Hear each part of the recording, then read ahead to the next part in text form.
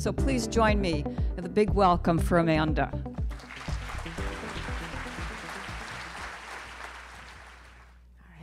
Good morning. It's so nice to be here. We have a little bit of time this morning for a conversation, and I say conversation because although we won't have time for Q&A in this comment this morning, I will be staying for the rest of the day. I'll be around doing a session immediately following this one. I'm happy to chat in between sessions, and I'll also be at the networking event tonight.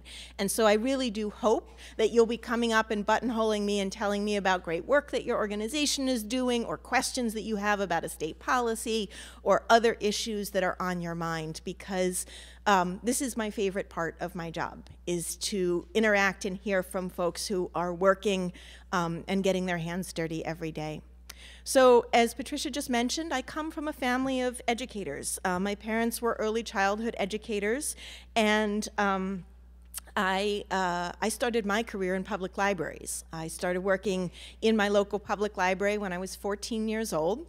And I noticed that in this very small, very white suburb of Philadelphia, we had a lot of immigrant families who had already identified the library as a place of resources. And I thought, wow, folks have been in the country for such a short period of time, and yet they've already identified that this is a resource, a place that they can get help with their kids' homework and help with their own English skills and everything else that they might need to become part of U.S. society and to be able to fully contribute their talents. And so that really inspired the sort of trajectory of my working career. I spent the first 6 years after college doing program evaluation work for a foundation-funded nonprofit in Philadelphia, and then I spent another 9 years at the Welcoming Center for New Pennsylvanians, which is a nonprofit organization founded by an Irish immigrant who came to the U.S. as a physical therapist and then had to spend 3 years going through the recredentialing process so that she could practice again in the United States. And it was a great privilege to be able to do the work at the Welcoming Center because we owe a Title I and Title II funded organization, right? So we had funding for both workforce development and adult education. And that's relatively rare in the immigration world, right? A lot of immigrant-serving organizations are refugee resettlement organizations or are legal services agencies or social services. Relatively fewer of them are focused specifically on workforce and adult education. And then 3 years ago, I had the opportunity to make the move to National Skills Coalition. We are a nonprofit policy advocacy organization. We have 22,000 members across the country. I hope and imagine that many of you in this room are among our members.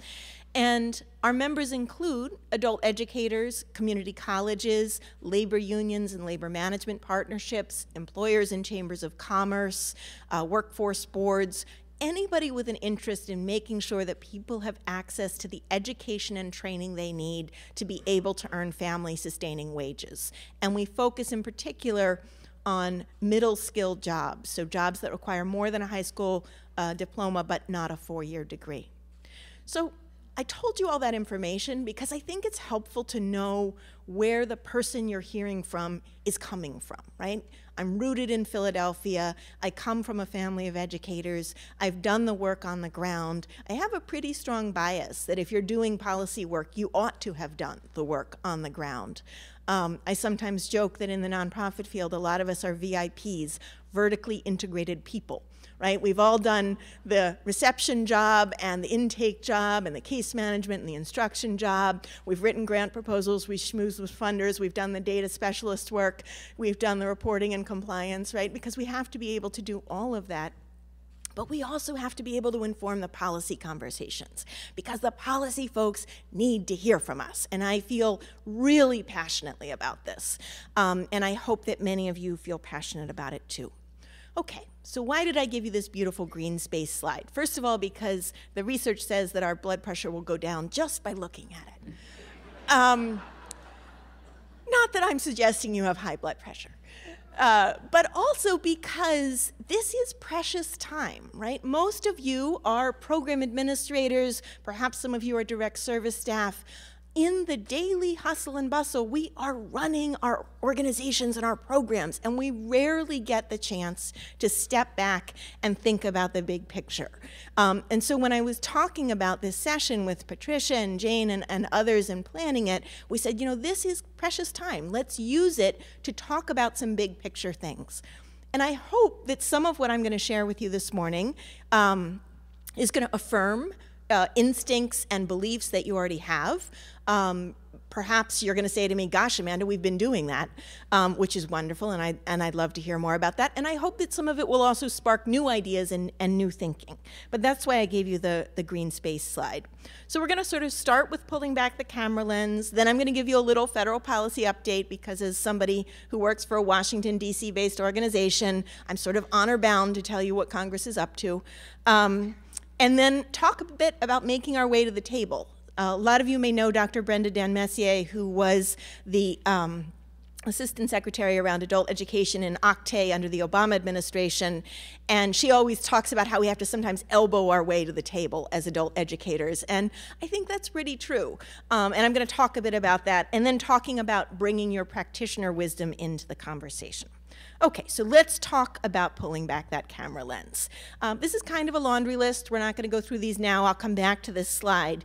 But what all of these items have in common, whether we're talking about regional economic development efforts or reentry services or state longitudinal data systems, is that they all need adult educators, but they don't necessarily know it. Right? So these are activities and initiatives that are going on in your states and communities. In some cases, you may already be at the table and shaping the conversation. In other cases, maybe you're going to have to elbow your way to that table.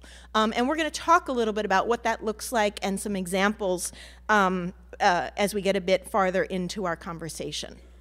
So I wanted to just sort of set the stage for what's going to come. But now I'm kind of honor-bound, as I said, to give you a little bit of an update of what is going on in that place known as Washington, D.C. You may have seen that Congress has at the moment single-digit approval ratings. That means less than 10%. So it may seem like there's a lot of polarization going on. There's not a lot of agreement or cooperation. And on many issues, that's true. But on the issues of education and workforce, that's not true. There's actually a great deal more bipartisan cooperation and collaboration going on than on pretty much any other issue that Congress deals with right now. And so I did want to give you some updates both on what's going on with the federal budget, but more importantly on some major legislative reauthorizations that have implications for adult education. I'm also going to give you a quick update on immigration, which unlike sort of education pure and simple is a much more polarizing issue, as I know many of you know. Okay. So just very briefly on the FY 2018 budget, this is the money for the year that ends this coming September 30th. Just a reminder, Congress last year didn't get their act together to pass one single set of appropriations bills, so we had all these little short-term continuing resolutions. But then ultimately in March of this year, Congress finally agreed on an omnibus bill to take us through the last 6 months of the fiscal year. And the kind of takeaway good news from this is that there were very modest but notable increases in a number of key education and workforce line items. Probably most notably for most of you in this room, we owe a Title II or adult education funding. So that was notable. Now, of course, we're into the FY19 budget, right? That's the fiscal year that is beginning this coming October 1st. It looks like Congress is not going to try to do a big omnibus bill. They are actually looking at doing separate appropriations bills. And without getting too deep into the Washington weeds, I will just remind you all that what we refer to as the federal budget is actually 12 separate spending bills, different amounts of appropriations for different areas of focus. And the one that's of most interest to all of us is what's known as the Labor H bill, or the Labor HHS and Education bill. And it does include the Department of Labor and the Department of Education funding. Congress needs to hear from you. They are having discussions now about the FY19 budget, and we need to keep the pressure on to ensure that at the very least level funding is maintained, and perhaps even we see some additional modest increases.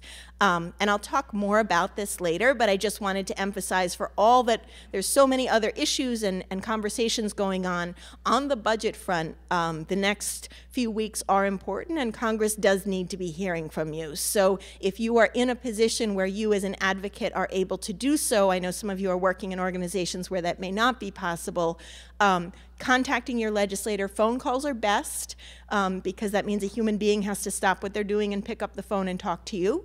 But emails and letters also are valuable to emphasize the importance of adult education funding.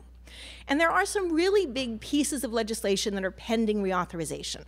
Now, jargony term, pending reauthorization, just a reminder for those of you who don't live and breathe Congress every day, Congress is fully capable of kicking the can down the road for years and not reauthorizing legislation just because it happens to have a due date stamped on it, right? So the Workforce Innovation and Opportunity Act was originally supposed to be reauthorized in 2003. It was not ultimately reauthorized until 2014, which you may notice is 11 years.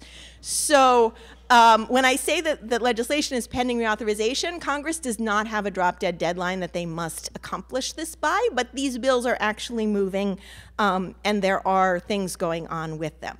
So the Perkins Career and Technical Education Act, the House passed a bill last year. The Senate is now considering a bill. There has been a logjam in the Senate, but that logjam now seems to be coming unstuck, which is great. Why does this matter for adult education? 2 reasons. One, nationally, 40% of all Perkins money goes to post-secondary programs. Some of those programs are programs in which high school students do 2 years at the high school level and then transfer into post-secondary, but others are specifically designed for and open to adult learners. And then some of you may have also heard that Senator Reed from Rhode Island, who's been a longtime champion of adult education, has introduced a bill called CTE for All that would essentially hold the CTE system's feet to the fire a little bit in terms of both including the state director for adult education in more of the CTE planning and open up the possibility that adult education providers could be eligible institutions for receiving Perkins funding, some adult ed providers. So that's an interesting proposal, and in the parlance of Washington, revenue neutral, meaning there's no new money attached to it. It would just simply open up access to existing funding. The Higher Education Act, I always like to remind folks, because it was a shock to me when I first learned this fact. So the entire Workforce Innovation and Opportunity Act, Title I and Title II for workforce and adult education, is about $3 billion in funding. The Higher Education Act has about $30 billion in funding for Pell Grants. Now, obviously, Pell money goes to a lot of different things, but one of the things that Pell money supports is adult learners who are pursuing perhaps developmental or remedial education classes as they are on their path to some additional post-secondary education. So I just mention that because it's a lot of money, and it's often underappreciated that this is an issue that really affects adult learners and organizations that serve adult learners, even if you're not a community college person. And there's also a really interesting piece of legislation called the Gateway to Careers Act.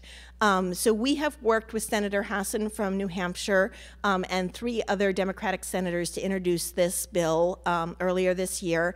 Our members helped develop what this looks like, but basically what this bill says is for adults to succeed in community college or other post-secondary education, it's not just about the tuition. It is about support services, and it is about the other kinds of childcare and transportation, all the things that we know can knock our learners off the path to accomplishing what we want to help them accomplish. This is an aspirational bill, right? It would propose that Congress allocate several $100 million in new funding. In the current Congress, there's not an appetite for advancing that ambitious of a proposal. But What there is an appetite for, and we've had a lot of conversations with Republican offices on the Hill, is a recognition that if what we want is to help more adults succeed in post-secondary education, we have to be real about what succeeding actually looks like. And we can't simply focus on tuition and Pell Grants to solve the tuition problem when we know that it's actually a much more complicated set of factors that can help adults, learners succeed. So I'm happy to talk more, as I said, later today about the specifics of this legislation, but I wanted to put that out there because it is an interesting and I think really important discussion, and I'm happy that we're having it in Congress. Then there's the Farm Bill. You may be sitting here thinking, what does the Farm Bill have to do with adult education? Some of you may be receiving money through the SNAP Employment and Training Grants, so services to help people who are receiving food stamps move into employment. It will come as no surprise to you when I say that statistically, most of the adults who are receiving food stamps have either a high school diploma or equivalent, or in many cases, they have less than that, or they have some foundational skills gaps, right? Maybe they did finish high school, but their math skills are still pretty rusty, or their digital literacy is lacking in some respects. So this is very much an adult education issue. The House introduced a really conservative version of the Farm Bill in terms of SNAP ENT, would have imposed a great deal more work requirements. National Skills Coalition did not support that legislation. The Senate has a more mixed bill that would put some additional money out there to support states with their SNAP ENT pilots. So happy again to talk more about that, but just wanted to flag that that's the other big piece of legislation. The White House issued an executive order in the end of April that was basically a wish list of we should consolidate anti-poverty programs and we should eliminate duplicative programs.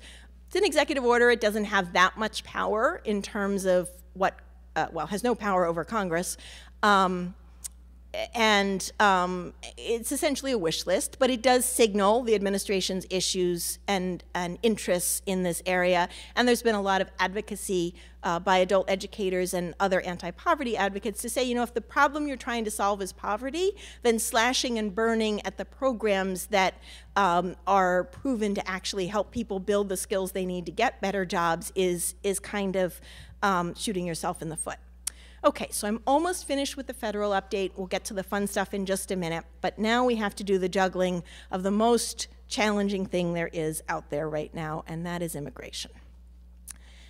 So I know that about a third, 1 out of every 3 students nationally that is served through WIOA Title II or AFLA is in an English language class, right?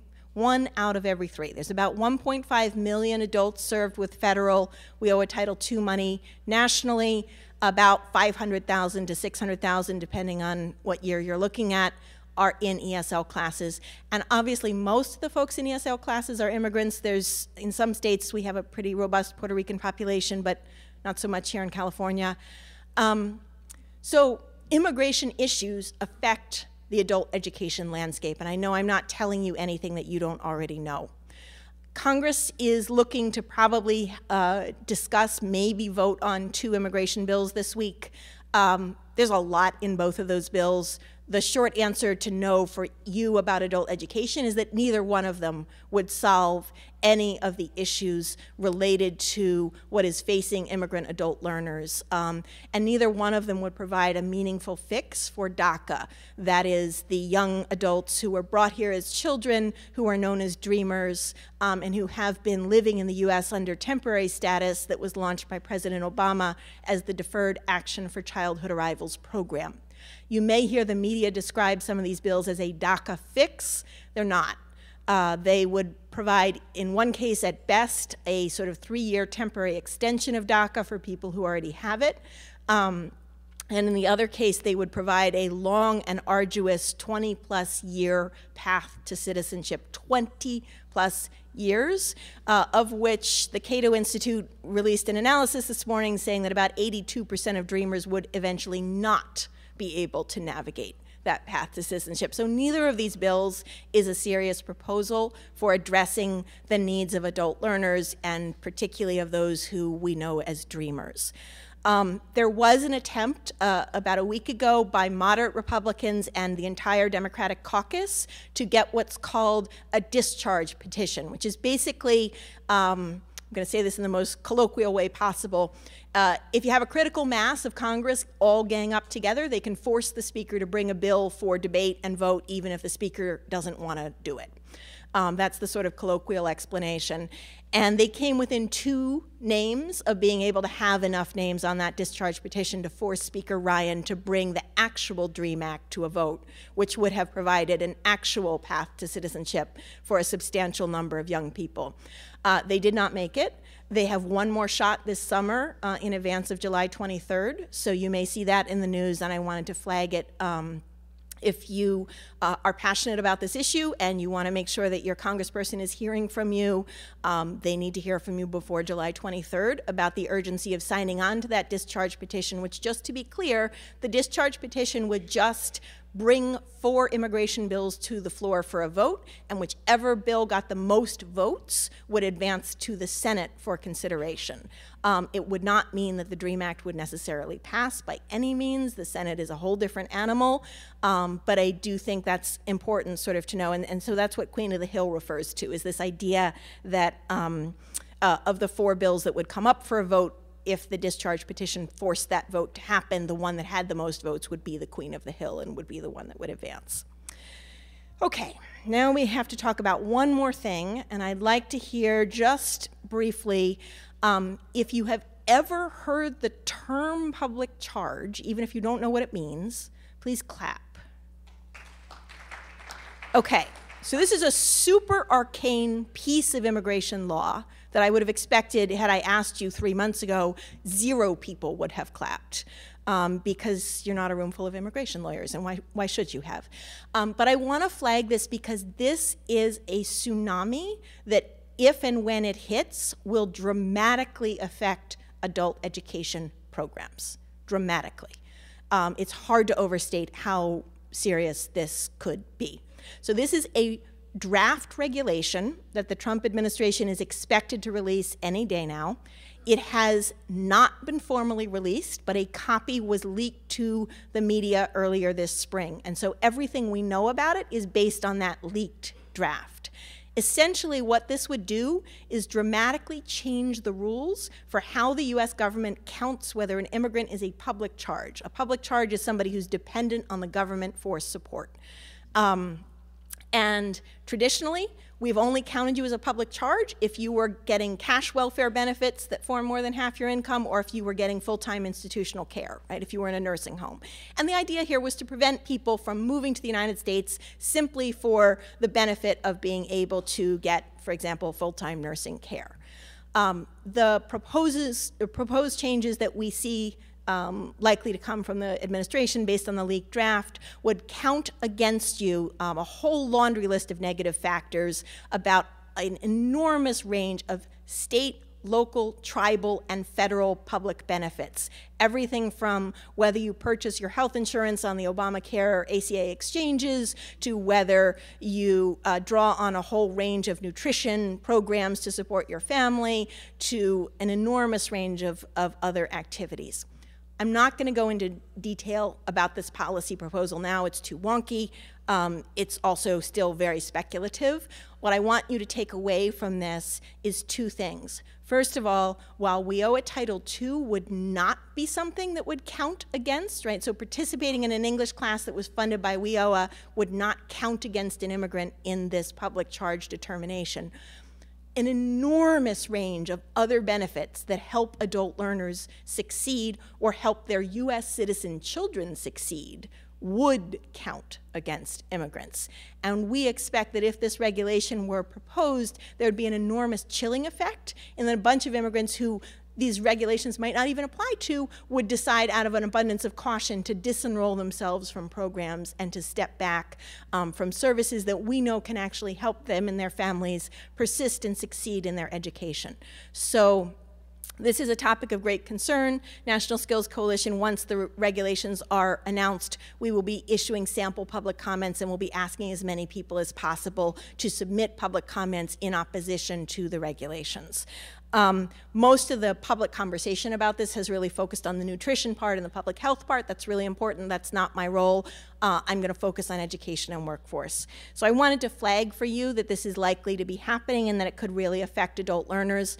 This is about people who are legally present in the United States. Right now, according to the Migration Policy Institute, about 3% of non-US citizens would be subject to the public charge test. Post this regulation, they're estimating that about 47% of non-US citizens would be subject to the public charge test. So it's an enormous sea change in terms of how many people would be affected.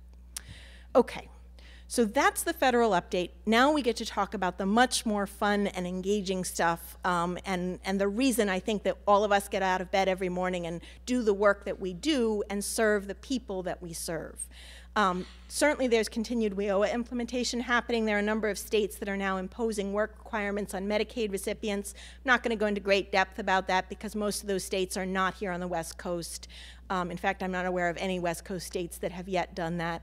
And we'll talk more about the post-secondary credential attainment goals in a second. Okay, so back to the people, right? That was a lot of legislation and updates about Washington. I want to go back to why we all do this work, and in particular about your role, right? So we spend a lot of time thinking about WIOA compliance. Oh, we have to have an MOU with our Title I partners. Oh, we have to submit our data, and what does that look like? We have to, understand what measurable skill gain is now. We're looking at program exit, and what does that mean? Those are important questions, and you have a lot of sessions here to talk about those things. I'm not going to talk about those things. I'm going to talk about some interesting and creative things that your colleagues in other parts of the country are working on, and hopefully that will trigger some ideas and some thinking on your part. So the first is Maryland has done some really creative work with Title I and Title II co-enrollment. So a lot of you may know these numbers nationally are tiny, right? People are very rarely co-enrolled in both workforce and adult education services. There's a lot of reasons for that. Maryland decided to use some of their governor's discretionary funds for WIOA Title I to put out a call for proposals and tell their local workforce boards, thou shalt have an adult education partner if you are going to apply for this funding, and that this is career pathways funding that really needs both partners at the table. And I flag it not because other states haven't done somewhat similar things, although I think this one is particularly interesting, but because that's one way that a state can signal to the workforce partners, hey, take your adult education partners seriously. They should be an equal player with you at this table, thinking about what career pathways actually look like for actual people and not what they look like in theory or on paper, right? And so Maryland's grants, interestingly enough, 2 out of the 3 grants, they were fairly good-sized grants. I think they were $500,000, if I remember correctly. And 2 out of the 3 actually ended up focusing on English language learners, which was not a priority under the grant, but just happened to be sort of how it shook out. So that's kind of an interesting approach. They also issued a really interesting policy guidance on joint assessment, right? So I like to jokingly refer to this as how not to TABE people to death, or how not to CASAS people to death, right? Is that people walk in the door for one program, they get administered an assessment, and then it turns out that program has a waiting list or doesn't have a class at the right time, and they go down the street, they get referred to another provider, and guess what? They administer the assessment, right? And so Maryland's policy really said, can we have our workforce partners and our adult education partners go through the same assessment training so that our adult educators will trust that the results of the workforce administrated assessments are accurate, right? Because I know many of us in this room are thinking, well, the reason we administer the assessments is because we don't really trust their results. And sometimes for good reason, but having them go through the training together helped to reduce the burden on learners of taking those duplicative assessments. So that's an interesting sort of policy tweak. I put this picture of this exploring young person on here because I'm about to share some examples of non-workforce board, non-Title I partners that you maybe you're already thinking of already partnering with, maybe you're not.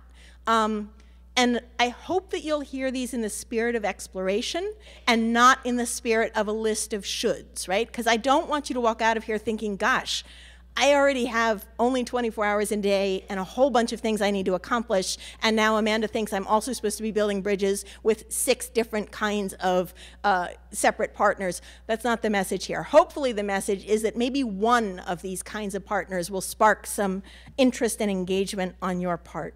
And this gets back to the sort of elbowing our way to the table here, right? And this is that list I showed you before, and we're going to go through these one at a time. So the first thing here is industry sector partnerships, right? This idea of bringing together 10 or 12 employers in the same industry to talk about their talent needs. And I flag it here because while WIOA requires that workforce boards do this, it's happening really differently in different parts of the country. But in some parts of the country, we've definitely been hearing that employers are having some aha moments in realizing that they have people already on the payroll in some cases who have adult literacy gaps, right? And that's not always intuitively obvious to employers, like, oh, the reason he's flunking his safety training is not because he doesn't care about safety, but it's because he can't actually read the material safety data sheet that he wants to read. That's our bread and butter. That's what we do, right? We know how to help people look at realia, how to develop curricula that are responsive to employer needs. So this gets back to the elbowing our way to the table, right? If you aren't already in conversation with your local workforce board about how they're approaching the sector piece of this and whether they are thinking about the adult education implications or whether they're just sort of starting under the assumption of like, well, we're going to assume that everybody has a high school diploma or equivalent and then we're going to talk about the training they need, that's a good conversation to try to start to have. The flip side of that conversation, right, is that nationally at least 62, sometimes higher percentages of adult learners are already working. And so what I have flagged on the slide here is a really creative effort that English for New Bostonians did. They did a very simple 10-question survey of all of their adult learners about where they were working, what kind of jobs they had. They didn't ask for the name of the employer, but they asked for the industry and they asked for the occupation, the job title. They asked how many other English learners were at the company where the person was working. National Skills Coalition was the one that did the data analysis for this, which is why I happen to know about it.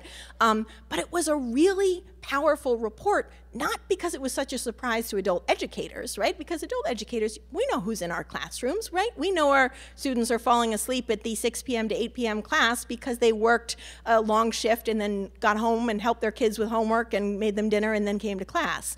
But employers and chambers of commerce and sometimes funders don't always know that.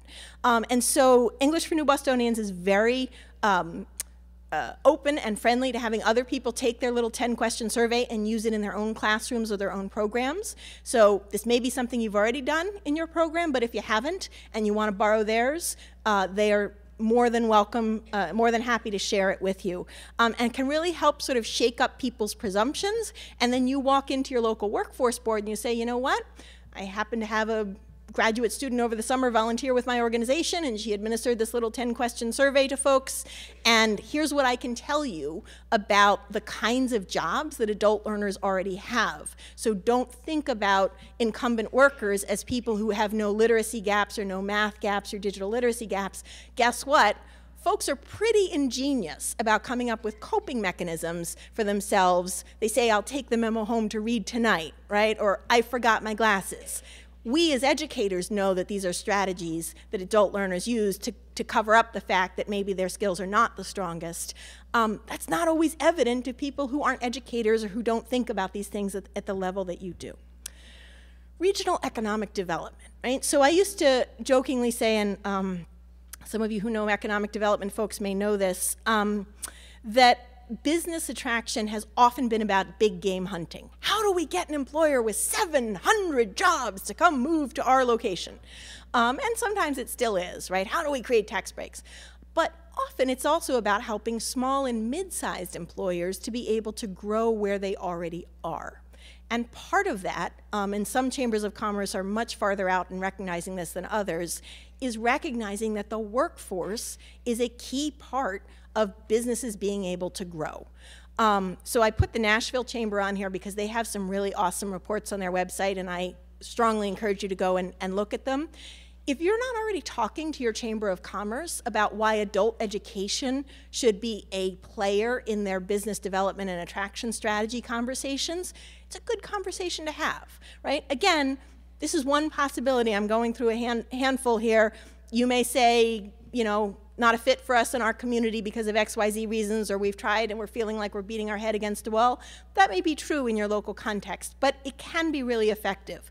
The Chicago Council on Global Affairs did a really interesting report on immigrants specifically, helping to revitalize older industrial communities. I recommend that report to you. It is on the Chicago Council website. It's pretty easy to find. They focused on the Midwest, but to be honest, it has pretty broad applicability to any part of the country that has a smaller city that maybe has been losing population. And again, these are conversations where other people often don't think to invite adult educators to the table. So this is us bringing ourselves to the table. State and local immigrant integration offices. 6 states now have an Office of New Americans in the governor's office or some equivalent state-level initiative. 30 cities now have a mayor's office of immigrant affairs. There has been an explosion of these in the last 5 years. Many times, these offices are run by lovely people who either trained as immigration lawyers or who come out of some other kind of public policy background. They are usually not adult educators, right? And so they may be hearing that ESL is in need, but they aren't necessarily hearing about who in my community is a potential partner, how might we be able to braid funding together. So if this is a topic that's interesting to you, I have good news, which is that my following session at 10:30 this morning is going to focus very narrowly on exactly this question. And I'm also happy to email my slides if you can't make my session, because there's too many other wonderful sessions at the same time. So if you want to dig deeper, lots to say there. 40 states, in collaboration with the Lumina Foundation, have now set post-secondary credential attainment goals, right? Jargony term that basically means we want 60% of Texas's population to have achieved a post-secondary credential by the year 2030, right? Or something equivalent to that. No state is going to be able to get to its goal if all they focus on are the kids coming out of K-12 schools and going straight into post-secondary. Adult education has got to be part of the conversation. Not all states have really internalized or grasped that yet. So National Skills Coalition has done a series of fact sheets. We've done about a dozen states so far, focusing in this case particularly on immigrant workers to sort of say, you know what, you've set this big ambitious goal for post-secondary credential attainment. You're not going to get there unless you really look at adult learners as part of the solution. So regardless of whether your state happens to have a lot of immigrants or not, you might want to take a look at our fact sheets, which are on our website, just to see how we frame the story there. Right? And again, this gets a different kind of conversation going, because instead of going to your mayor's office or your governor's office and saying, we need more funding for adult education, you're going in there to say, you know that big ambitious goal you just laid out in your agenda? We can help you get there. Can you help us be more creative about additional resources that we can draw on so that we can help you get there? That's a different kind of conversation, right? Just a subtle tweak in kind of how it's being approached. State longitudinal data systems, which go by the term SLEDs. My fellow data geeks in the room are probably drooling at this point. The rest of you are probably like, not so much. Adult education is included in about 30 states' state longitudinal data systems. Why does this matter? A longitudinal data system allows states to be able to put together data from the K-12 system to see who's graduating from high school, the higher ed system to see who's enrolled in community college or the state four-year universities, and then the payroll records to see who's working and what kind of jobs they're working in. And that allows states to use what's called a pathway evaluator tool, right? Which says, what are the pathways that people take that are working well for them, and what are the ones that have bottlenecks or blockages? Washington State used a pathway evaluator tool when they developed the IBEST program, the Integrated Basic Education and Skills Training Program that became the basis for what we all know as IET under WIOA. If you are interested in the idea of pathway evaluators, we have a great publication. It's on our website. Some advocates, and in Minnesota they've been super brave and thoughtful and smart about this, have pushed their state government to say, you know what? Don't just look at sort of mass groups of adult learners and how they're succeeding, break it out so that you can tell us how are Somali immigrants in Minnesota doing? How are Native Americans or American Indians, doing? So if you're interested in that, Minnesota DEED, their Department of Employment and Economic Development, has some really interesting reports publicly available on their website. And I'm also happy to do intros to folks there if you want to dig deeper and talk to them. Then there's reentry, right? So people re-entering society after having been incarcerated. Some of us know these folks because they come into our classrooms because we have a connection to a corrections adult ed program, right? Maybe they came out of an adult ed program when they were in prison or in jail, and now they're out. Others we know just because they happen to walk in the door and they say, if I enroll in your GED class, can you give me a form I can show my probation officer, right? Sometimes we never know, right, until the trauma somehow erupts in a different aspect in our classroom. But I think we're at a really interesting moment now in this country in which there's both more discussion about the effects of mass incarceration and the awareness of things like the opioid crisis, which sort of intertwine with that. But there's also initiatives, right? The occupational licensing initiative that I have on here, the Department of Labor put $7.5 million at the end of the Obama administration into a new initiative to make sure there weren't barriers for people when they are trying to get licensed in a profession or occupation, as a barber, as a dentist, as a whatever, when they move from state to state, right? Or even within a state. They framed this initiative as primarily being about military spouses and veterans, right, because those folks move a lot. But they've also been very explicit about including formerly incarcerated people and people with criminal records. And we know that oftentimes occupational licensing barriers can be a challenge. Why am I mentioning this to a room full of adult educators? Not because you need to suddenly become occupational licensing experts, but because, again, that's a conversation where the National Governors Association and the National Conference of State Legislatures, which are leading this national initiative, they need to be hearing from adult education about the fact that, you know what, this is not speculative for us, right? These folks are in our classrooms, they need our services, and we recognize the hunger that they have and this amazing moment we have with low national unemployment, where we really want to help them make that leap into actually being able to support themselves and their families, they need that support. And so I wanted to flag also a really wonderful example from Kansas. Some of you may know Jillian Gabelman, really amazing work. Kansas created an integrated education and training program for women in a correctional facility, I think in Topeka, so that they could go through an IET program and then be able to have a credential when they left the correctional institution and be able to, again, support themselves and their families. Some of you are probably working in corrections programs. Some of you are probably working in programs outside of corrections, but seeing folks who are returning from incarceration. I wanted to flag this explicitly because so much of the reentry conversation nationally is all about get a job, get a job, get a job, and relatively little of it is about, you know, folks either had a bad K-12 experience or they had interrupted schooling, maybe they got a GED in prison, often they didn't. So adult education really has something to contribute to these conversations, and yet we're not always invited to the table, right? So this gets back to the elbowing our way. There's the theme. And we have a whole range of resources on the National Skills Coalition website that I hope can help you as you reach out, whether you're reaching out to your Chamber of Commerce to talk to them about economic development, whether you're reaching out to your state longitudinal data folks to talk about adult ed data and pathway evaluators. We have a one-pager called Adult Education, a Crucial Foundation for Middle Skill Jobs. We have a whole long report on foundational skills for service sector workers. So what does it mean for retail, hospitality, and healthcare workers who are holding down a job but still have some skill gaps? And what can adult education do to be part of the solution there? I hope that you'll use these materials to advocate for your learners and for your programs. And I hope that you'll just pick one bite-sized idea out of the laundry list of things I just ran through here to say, you know what, that piece seems interesting to me, or that could build on something interesting that we've already done, or you know what, I'm going to buttonhole Amanda later. My favorite thing ever is when people brag to me about the awesome stuff they're doing. So come find me and tell me about the great stuff that you're doing that I should talk about next time I come in front of an audience like this. I deliberately did not include a lot of California and West Coast examples here because I wanted to give you a flavor of things that are happening in other parts of the country.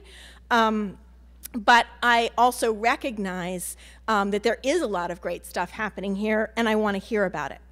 So the last chunk of time that we have here before I let you go and get ready for your next sessions is really talking about what does it look like to bring your practitioner wisdom into policy conversations. And again, I want to be real here, right? You only have 24 hours in a day. I hope that you're spending 7 or 8 hours sleeping. I hope that you're seeing your families. So I'm not meaning to list these things as yet another set of shoulds that you should feel guilty about not having done. I'm really intending to say, you know what? You are the vertical integration between the work on the ground and the policy on paper. And you are really the only people who have experienced what policy looks like when it actually, when the rubber hits the road. So we talk a lot about the metacognitive skills we have to teach our learners, right? Thinking about thinking. That also applies to us, right? Thinking about our work, not just in the sense of executing the program or the contract that we've been called upon to execute or complying with the regulation or the guidance that we've been issued or making sure our staff is trained and we've got professional development, but also thinking about the work that we do, how to tell its story, how to insert ourselves into conversations that need to happen, and frankly, how to get more resources for our field, right? In Seattle, some advocacy there through their Race and Social Justice Initiative resulted in successfully using community development block grant money to support adult ESL classes, and then getting the Seattle City Council members so excited about the program that they used some local city council money to expand the program into their council districts, right? So sometimes these conversations are not just about trying to do more with less with that little bit of WIOA Title II or AFLA money that you have, or that California Adult Education Block Grant money that you have, but also about bringing fresh resources in to the work that you're doing. So that bringing your expertise to new tables, right? Have you met with your local newspaper's editorial board, right? That's a relatively bite-sized thing. It's not crazy difficult to set up a meeting like that. You can invite them to your annual student graduation. You can share with them a couple of facts about your program and try to have them write an editorial about how does adult education fit into the issues that our community is facing, right? They don't get that many requests from the general public for a meeting. They'll probably sit down with you. That's assuming you still have a local newspaper in your community, which in this crazy world of journalism that we're living in is not always the case. But they are telling the stories that policymakers are reading, right? Congresspeople have staff who read their hometown newspaper. And if you can have an employer that you're partnering with or others get an op-ed published, if you can have that editorial board do an editorial on adult education, that's a way of getting your issue in front of congressional staff, and then you bring that as a clip or a leave behind when you meet with that office. And then bring your learners along. How many of you use the wonderful quarterly newspaper, The Change Agent, in your classroom? Clap if you do. Okay, so a handful of you. That means the rest of you have yet to discover it. So it's a great publication. It's put out by World Education in Boston, and it's a quarterly publication by and for adult learners. It's terrific on a number of fronts, in part because it helps our learners develop a sense of efficacy, right? I can write something, I can tell a story, I can be heard. And it helps them build their advocacy muscles, right? They can go on a visit with you to a policymaker's office. They can help you host a visit if a policymaker is coming to your office. And then, of course, there's other activities too. If this is appealing to you but you don't know where to start, please call me or talk to me when I'm here today. National Skills Coalition exists to help you with exactly this kind of thing. We don't expect that all of our members in the field are going to be experts in how to engage with a policymaker or what to say if you do, or what you might be trying to elicit from them. That's what we're here for. So I hope that you have found something to nibble on in all of the things that we've talked about here this morning. I hope that you'll think of yourself as deserving of the microphone, and that you'll imagine yourself having the opportunity to advocate for learners in whatever context you might find yourself. And here are 3 things that you can do. The simplest and easiest thing is to contact your congressperson and advocate for at least level and hopefully funding at the full authorized level in the FY19 budget. Adult education is important. Please fund it. Very simple. It's a 90-second phone call, and the lovely 22-year-olds in the congressional offices who answer the phone will be delightful to talk to, I promise you. The worst thing that will happen is that they will say to you, what is your zip code? Because they are trying to check to see if you are a real constituent or not. So that is the most complicated question you're likely to get. The second thing is National Skills Coalition has a whole set of state policy toolkits, right? We do these things called 50 state scans to say, does your state have a policy on integrated education and training, or does your state have a policy on stackable credentials? And then we have policy toolkits. They're on our website. And again, happy to hop on the phone with you and talk about them. And then for those of you who work on immigration issues, be ready when National Skills Coalition sends out the action alert in a few days or a few weeks or whenever it may happen to submit comments in opposition to that public charge regulation that I talked about. So we are here to help, but I want to leave you with 2 images, right? So one is we often feel like we're fighting fires all the time, right? We are responding to a crisis or triaging a million different things that have to happen. But we also are planting for the longer term, right? And it's really hard sometimes to get that moment and think about the seedling when you're like, but the forest is burning down. I get it. I really get it, which is why we had this incredibly precious hour this morning, and I hope that some of it was useful to you, or at least that looking at the beautiful green will lower your blood pressure for just a minute. Thank you all so much. Please come and talk with me today. Please contact me. And thank you for the work that you do.